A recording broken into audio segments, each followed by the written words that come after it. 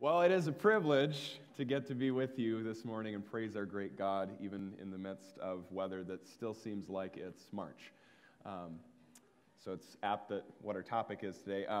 So I want to let you know this series that we're in is called Say What. It's been dealing with difficult questions with the Christian faith, and Ben and Terry are out of town right now, and they've tasked me with one of the easy ones. We'll see if that's the case. Before we get going, I want to let you know who my intended audience is. You know who you are, but I want to let you know I'm addressing this primarily to Christians, because I believe that unless God does a work in your life to change your mind rationally about God, there's not a whole lot that I could say to convince you about God's existence or His goodness in your life. So I'm addressing this primarily to Christians, mainly just because I don't want to be up here just trying to win an argument. That's really not what I want to be about as I stand here. So here's our question. If God is all good and all powerful, then why do people suffer? So imagine yourself at your favorite restaurant or coffee shop, and somebody walks up and asks you this question. And hopefully, by the end of our time, you'll have some kind of answer. Might not be the best answer, but it's one, and I hope it's encouraging to you. So here's where we're headed with this, and here's what I want this message to do for you. If you don't believe in God, I want you to know that Christians care deeply about you and the suffering that you are experiencing or have experienced in your life. If you don't believe in God, I want you to know what the content of the Christian hope is that we can have in the midst of our suffering. And then if you're a Christian, I want you today to be encouraged as we unpack what our hope is in the midst of our suffering. So, that's the question. If God is all good and all powerful, then why do people suffer? So Christians, how should we respond? I mean, normally we start thinking, okay, there's this reason, okay, and we're getting, we're thinking, okay, what did I learn in Bible class that one time, in Sunday school a long time ago? What's the answer? But I don't think that should be our go-to when it comes to this question. I think our go-to should be something a little bit more related to this. This is Lee Strobel, the author of The Case for Christ. He was asked this question once. If God is all good and all powerful, then why do people suffer? This is him telling this story about his exchange with someone. He says, the email was snarky, with decidedly hostile and mocking undertones. At the end, the person, someone I didn't even know, posed a pointed question. If your God is loving, why does He allow so much pain and suffering in the world? So I wasn't in a good mood when I read this email, so part of me wanted to answer in a similarly negative style, but I quickly realized that wouldn't be the right approach. So I started to write a detailed 5-point answer to the pain and suffering question. I paused. I deleted what I had written. Instead, I simply typed, of all the questions in the universe, why do you ask me that question? I hit send. The answer came the next day. This second email had a totally different tone. The anger was gone, and the writer was much more sincere. He described his impressive academic achievements and how he had climbed to success in his career only to lose his eyesight and health to diabetes. His job evaporated, his friends drifted away. Now he was living on welfare and food stamps. He was suffering from depression, loneliness, bitterness, and fear. My heart went out to him. As for him, he responded that he had felt heard and valued. See, too often when we're asked this question, our go-to is, what's the right answer?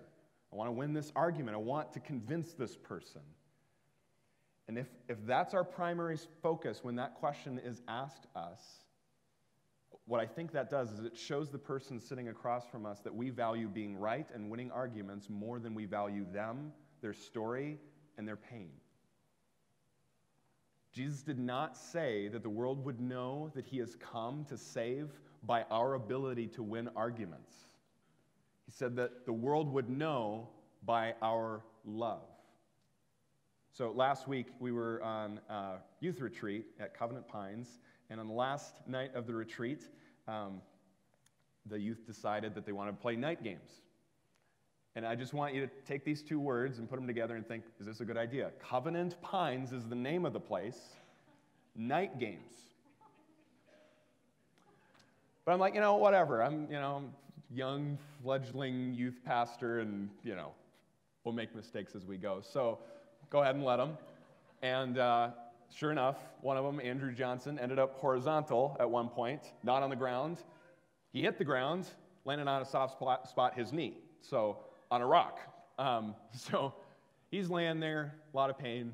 We get the first responders there, all that kind of stuff, and we take him to the hospital. I get to go with Andrew, his sister Abby, and Kim Kringen, so that was a blast. I mean, Kim Kringen is hilarious. So I think Andrew, by the end of that, was hurting in his abs from laughing more than his knee. But when we got there, you know what the nurse asked him? She did not ask him, "What on earth were you doing running around in the middle of the night? Isn't that kind of stupid?" No, she asked things like, "What happened? On a scale of 1 to 10, how much does it hurt? Where does it hurt?" She did not get defensive when he came in, like as if he was the enemy of health, right? So when we're asked questions like this, we should respond with questions ourselves. Why do you ask? Because most likely the person coming has a story behind this question. If God is all good and all powerful, really the question is, why do I suffer? People are not convinced about the truth of a loving God until after they have truly experienced God's love through his people. So we ask questions, and we dive in lovingly into this conversation. But if that nurse had talked to Andrew and asked all these questions and was really nice, and then at the end said, "You know what, Andrew? I don't know what's wrong with your knee. I'm just going to sit here and cry with you." That's really not helpful. She probably shouldn't have this job then, right? So it's not enough for us to say, "Well, why do you ask?" Let's draw us into a conversation here about your pain, because I want to care about you. I want you to know that I care about you. If we don't offer an answer, we're not doing our job. So we have to respond lovingly with an answer. So simplest answer to this question of why we suffer is we suffer because we live in a world that's broken by sin. When Adam and Eve disobeyed God in the Garden of Eden, they enslaved the human race to sin and all that sin produces, which includes suffering. So we could just leave this conversation right here. We could say, well, we suffer because sin is in the world, it's broken. But again, I think if we stop there, we haven't fully loved this person and done our job. So, I mean, after all, we could still ask the question, well, why do I have to suffer? Couldn't God just exempt me from the suffering? Why am I suffering right now? So I want to get at, I think, what the root issue is, I think, of why people ask this question of why suffering. I think within the question of if God is all good and all powerful, then why do people suffer? I think this question is asked in search of meaning. So, moms, whether you're pregnant or you're about to pop the baby out, there's this process of pain, right? My wife is pregnant right now, and she had first trimester where we learned very quickly we should have smoothies in the morning because that's easier to throw up than toasted bagels. So there's this process of childbirth, and then you get to the moment, and then I've heard that is extremely painful. I actually, when I was young, I asked my mom, just in total fear, do boys have babies? Because I was like, I don't want to go through this. So really glad God is gracious, because I wouldn't be able to handle it. But this is a very painful process. And when you get to the end of that process, and there's a new life, I don't think any of our moms ever said, well, that was pointless. Or maybe you've served in the military, or know somebody that's served in the military, or has served our country through the police force or fire department, something like that, and they've undergone suffering, or maybe you know someone who's given their lives for the sake of this country, for the freedoms that we have. What we don't say We don't say at the funeral, well, that death was pointless. That suffering was pointless. Because in the case of childbirth and giving your life for your country, we see what the suffering has accomplished. And then we have meaning. So what we need to do when people ask us this question, if God is all good and all powerful, then why do people suffer? We need to provide them meaning in their suffering. We have to show them that their pain is not pointless.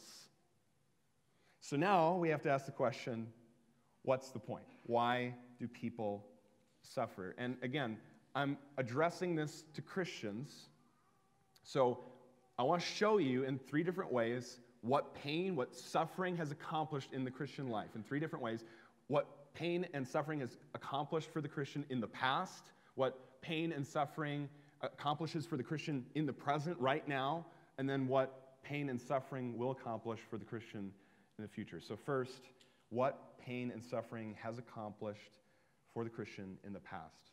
So I believe that even before Adam and Eve ate the fruit, that God's plan was that the greatest sin committed by mankind and the greatest suffering endured by humans, so those 2 things, greatest sin committed by mankind and greatest suffering endured by a human, that those 2 things would meet and the greatest accomplishment would be done in the history of the universe. And those 2 things, where that meets, greatest human sin, greatest human suffering, is the cross. Jesus Christ, the Son of God, his death and suffering for the sake of sinners. And what Christ accomplished for us on the cross is that Jesus died to rescue you from the greatest suffering imaginable. Eternal suffering, away from the presence of God in hell. So I could not stand in front of you and say that Christians care about all human suffering down to the smallest paper cut and neglect to warn you about the greatest suffering possible and offer you the way out. We have to be full Christians, whole Christians here. We cannot just try to make a difference as a church, NorthRidge, by providing people their material needs and neglect to tell them about what's coming. We have to get there with people. Because this is our case. Your greatest problem is not that you have experienced suffering in the past or experiencing suffering in the present, even though those sufferings are really real, and we as Christians should never diminish them 1 ounce. That's not your greatest problem. Your greatest problem is that you are a 1,000,000-time felon, and you have committed your felonies against an infinitely valuable, holy, just, eternal God. And Jesus, through great suffering, has purchased for us rescue from the wrath of God. Instead of the longest lasting, greatest suffering imaginable for us because of Jesus' suffering, we have open to us the longest lasting, greatest pleasure in the presence of God. That's the exchange. So just plead with you, if this is not you, if you have not put your trust in Jesus Christ today, I want to know that your suffering is cared about here, but I also want you to know that this is really important. There is a greater suffering coming if you do not put your trust in Jesus. It's open for you. It's free. He wants you to come. He loves you. But just don't miss this offer today of salvation accomplished for you on the cross. And if you are trusting in Christ today for your salvation from the wrath of God, and you've experienced peace with God through this sacrifice, know that God has used the greatest suffering imaginable on the cross to purchase for you your happiness and satisfaction through a personal relationship with God forever. Jesus said, "Whoever comes to me shall not hunger. Whoever believes in me shall never thirst." So first, what God has accomplished in the past through suffering is that he has used suffering to accomplish for the Christian. Jesus, through suffering, has accomplished for us freedom from the wrath of God and joy in God forever. So that's the past. And now the present. Now this is probably one of the most difficult parts of this message, dealing with your suffering in the present. And I can't even begin for some of you to relate to your suffering. I would just, if I was talking to you, just probably weep, because some of you are going through cancer, some of you going through the loss of a loved one, some of you going through a miscarriage, some of you going through loneliness and depression, and these are just so real. And if that's you, if that's what you're going through, I just want to encourage you, talk to somebody, please, so we can walk with you, weep with you through this process. Doug Whitliff is our care pastor. He's great with this kind of stuff. And, I mean, I'm inept, but I'll do my best. But now, what is suffering accomplishing for you, Christian, today? This is what James, the half-brother of Jesus, said about suffering. Unless you think that he's just like a really old first-century guy that wears cool robes and doesn't have anything to do with suffering ever. This guy gave his life for the sake of his faith in Christ. He was stoned to death, so he's familiar with suffering. And this is what he says in James 1. Count it all joy, brothers, when you meet trials of various kinds, for you know that the testing of your faith produces steadfastness. And let steadfastness have its full effect, that you may be perfect and complete, lacking in nothing. So what James is saying about suffering is that our various sufferings test our faith and produce steadfastness. In other words, suffering trains God's people. When we're given the option to trust God in the midst of our pain or to run away from God in the midst of our pain, because those are our two options. You only have two options when suffering and pain meet you. Trust God, lean into Him, or walk away, run away from God. Blame Him. When you're given those two options, when pain meets you, and we choose to trust God, what you've successfully done is worked out the muscle of faith. And if you've ever worked out, you know that lifting weights is painful if you're going to get anywhere.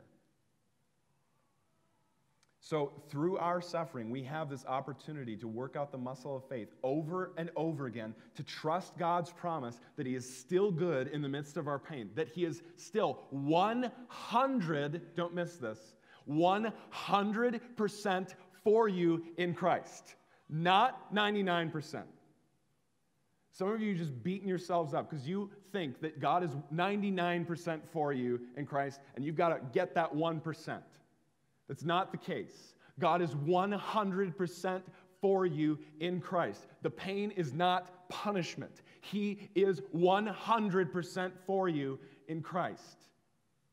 And He is working through your suffering to conform you to the image of Christ. We have to trust His promise that in the midst of this, He will meet all of our needs in the midst of our suffering. If we trust God in those ways in the midst of our pain, we become stronger in our faith. We become more conformed to the image of Christ. Unless you think that you lose your individuality when you become more conformed to the image of Christ, that's not the case. You become more you than you've ever been. So now maybe you hear that your pain is working for you, this process of working out your faith, growing stronger in your faith, steadfast in your faith, becoming more like Jesus, and that just freaks you out. Like you're not helped by that message. You're afraid.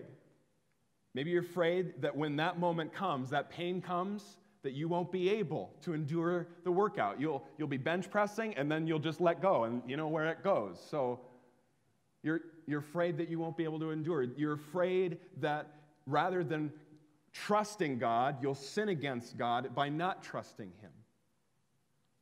So if that's you, know that when Jesus died on the cross, He also purchased for you exactly what you need in the moment of pain and is ready to give it to you when you need it.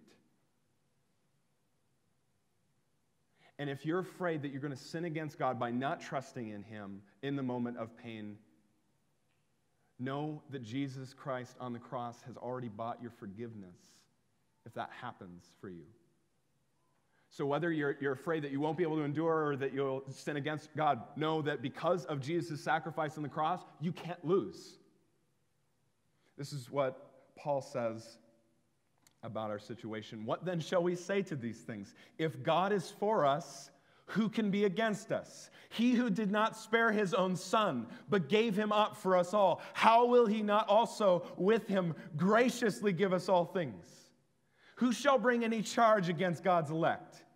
It is God who justifies. Who is to condemn? Christ Jesus is the one who died. More than that, who was raised, who is at the right hand of God, who indeed is interceding for us. Who shall separate us from the love of Christ?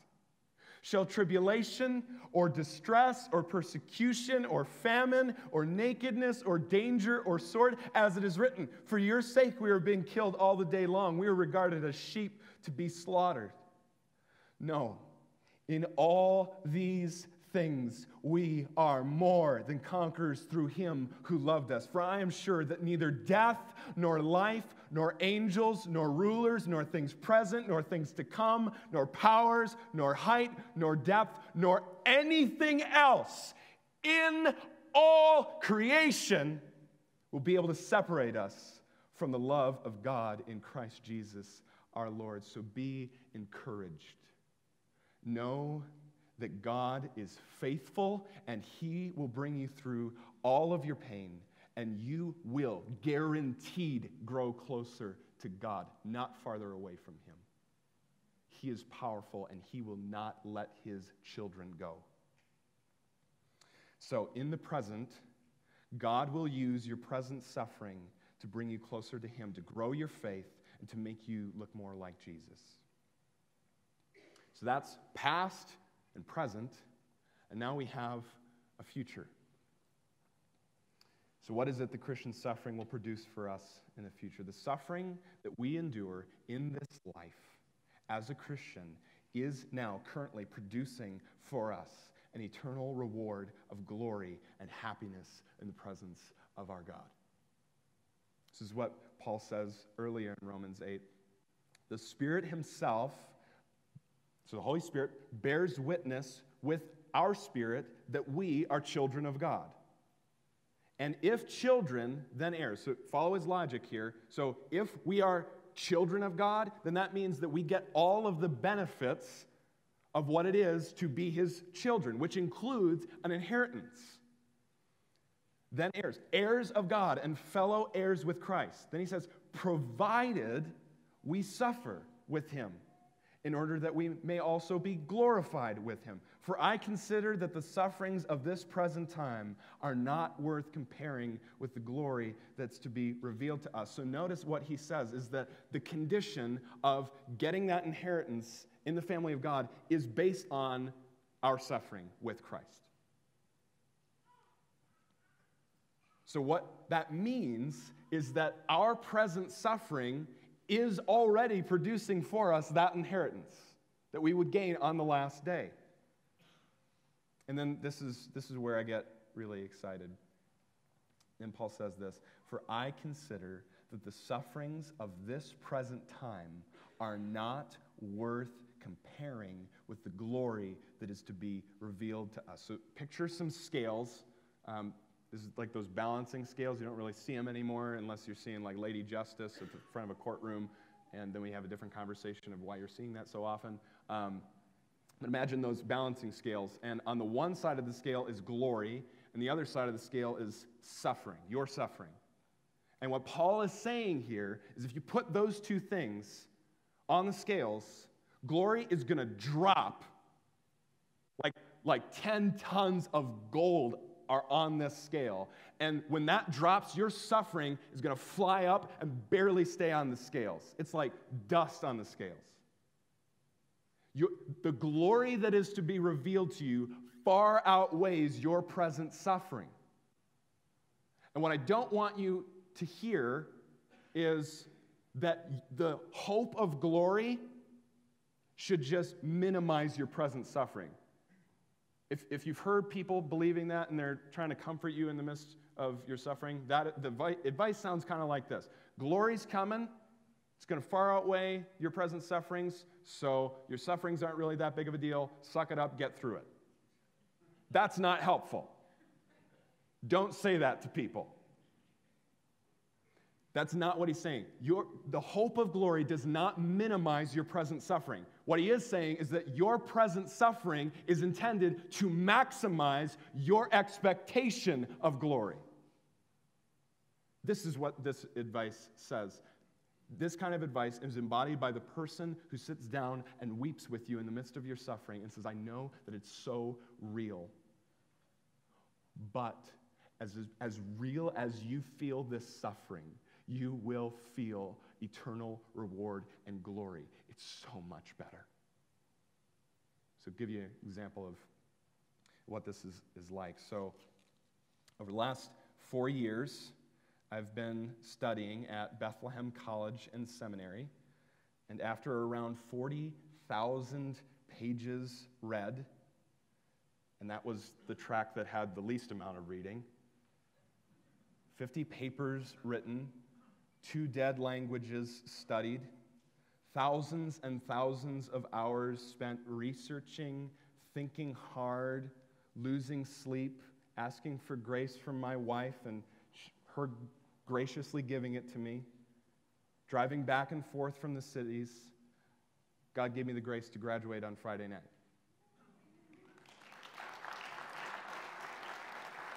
And you know what's funny is that at my school they have a policy of refraining from applause when the person walks.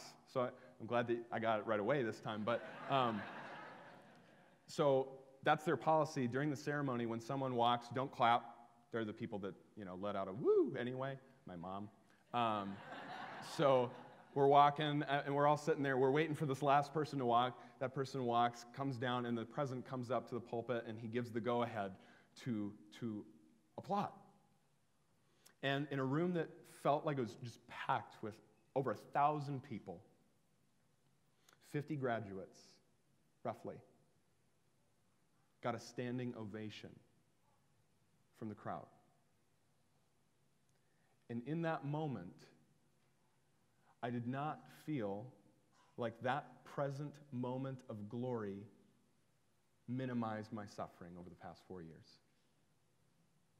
In fact, that suffering maximized that moment of glory. That 4 years of suffering produced for me that moment of glory. I'll tell you what, it wasn't worth comparing.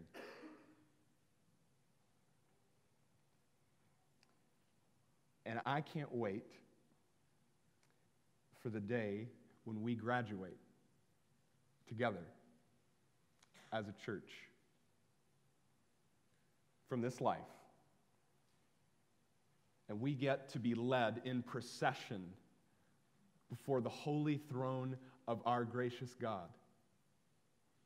And he will hand out not diplomas, but crowns of glory intended for us before the foundation of the world, and eternal happiness purchased for us by the blood of the Lamb. We will not receive a standing ovation from just a crowd of people in a building. We will receive a standing ovation from all of creation, angels, trees, birds, all of it. I'm going to say, I think it's going to be worth it. I think we'll look back on our suffering and say, this was more than worth it. So God has given us the point of pain in these 3 things. In the past, Jesus' suffering accomplished for us freedom from the wrath of God and joy in God forever. In the present, God is using our suffering to bring us closer to him, to grow in our faith, to make us look more like Jesus. And in the future, God will reward us with an eternal reward of glory and happiness in the presence of God. And it's this last piece, this glorious future that we look forward to in the midst of our pain, when in Revelation it says the dwelling place of God will be with man. He will dwell with them, and they will be his people. And God himself will be with them as their God. He will wipe away every tear from their eyes, and death shall be no more, neither shall there be mourning, nor crying, nor the problem of pain anymore, for the former things have passed away. And God, seated on his throne, will say, behold, I am making all things new. I can't wait to see you. We are going to be so happy on that day. It's going to be glorious. And I hope that it's this future hope that fuels your resolve in the midst of your suffering today and tomorrow and the next week. It's like we don't get done with suffering until we're dead. But I hope that it's this future that you look forward to that gives you resolve in the midst of your suffering. So in your program, there's a tear-off. And it says, what are some ways that you can grow closer to God in the midst of your suffering? It's a pretty open-ended question. What are some specific ways you can do that in your life? I can think of 3. Maybe it's that you've not dealt with that first part in your life, what God has accomplished for you in the past through his suffering. Maybe you have not ever trusted in that sacrifice for your sake. Maybe that's you. You need to do that today. You need to trust in Christ for salvation. Maybe in your present right now, in your 2 options, trust God or run away from him. You've been choosing option 2, running away from God, and that needs to change.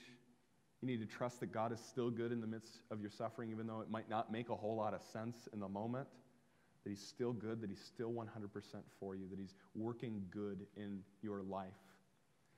And maybe you need to look at your future hope a little bit more. Maybe you're not really believing that Jesus is 100% for you, maybe 99%, and you're not totally sure of that guarantee that you'll make it on that day. And if that's you, I just encourage you, trust that God is still 100% for you in the midst of your pain. So let's pray. Father, thank you that you have worked so much for us through pain and suffering. Thank you for the sacrifice of Christ on the cross for our sins so that a happy future is guaranteed us and a power and strength in the midst of our present sufferings is guaranteed us. Thank you that you've given us this gift. Thank you that we have a hope. If we did not have a hope, we would not be able to endure our present sufferings. So we thank you that you've guaranteed all who trust in you for salvation, a glorious future that makes this present suffering worth it. So we pray that you would encourage us this week, encourage us as we worship, knowing that you are good and that your promises never fail. Amen. So as you go this week and into the rest of your life, know that God is faithful to bring you through to the end. Go with this. Now to him who is able to keep you from stumbling in the midst of your pain or in the pain that's coming, to keep you from stumbling and to present you blameless before the presence of his glory with great joy, to the only God our Savior, through Jesus Christ our Lord, be glory, majesty, dominion, and authority before all time and now and forever. Amen? Amen. Go in peace.